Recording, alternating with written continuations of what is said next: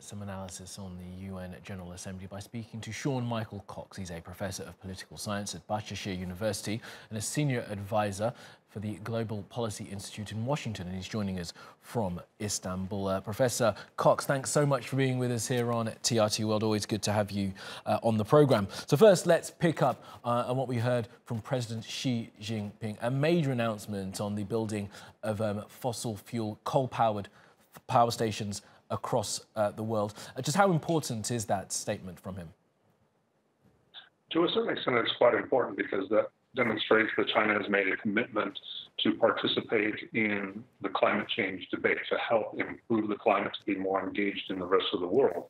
But there's also a slight trick that President Xi has also included in this speech, is that he said that they're not going to build any new ones, but he didn't address what they're going to do about the existing ones, if they're going to try and reduce them or going to try and shift to clean energy. All he's committed China to is to stop the current trend of building new coal-fired plants. And so he's connecting with the rest of the world to a certain level, but he's not making a full commitment by China to resolve the climate change issue.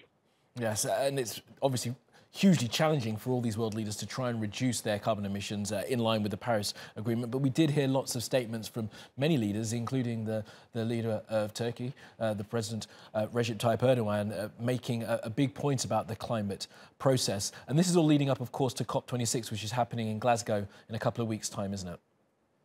Yes, that's absolutely true.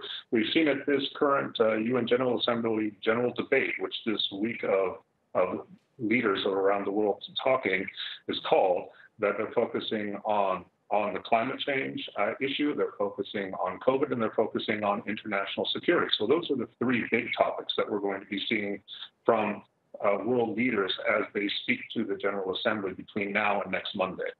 And I wonder if you had anything more interesting to do, or listen to President Biden give his first address at the General Assembly. Marks out of 10 for the President of the United States. I put him somewhere right in the middle, somewhere around a 5. He gave some very firm statements. There was nothing that was too surprising there. The leaders of all the different countries who speak at the UN General Assembly try to emphasize the positive aspects of what their countries are doing, and they try to rebuke to different degrees those countries that they are not in alignment with or not in agreement with. So President Biden naturally emphasized how the United States is contributing to resolve the global climate issue. He emphasized how the United States is helping other countries address their security issues. And he also addressed how the United States is helping to resolve the issue of the COVID-19 pandemic.